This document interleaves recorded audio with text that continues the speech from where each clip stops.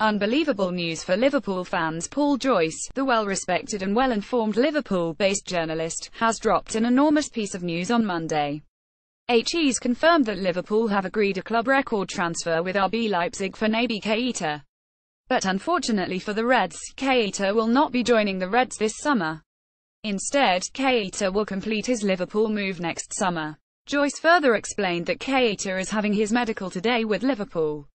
Keita will officially join Liverpool on July 1, 2018. Liverpool are also said to be paying a premium now on top of next summer's £48 million release clause in order to secure the services of the box-to-box midfielder.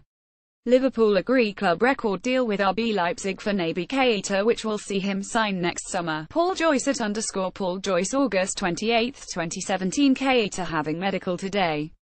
Officially joins on July 1, 2018. LVPL paid premium now on top of next summer's £48 million release clause. Paul Joyce at _Paul Joyce August 28, 2017. One of the best midfielders in the Bundesliga, Keita has been the target of at least 3 bids from Liverpool this summer.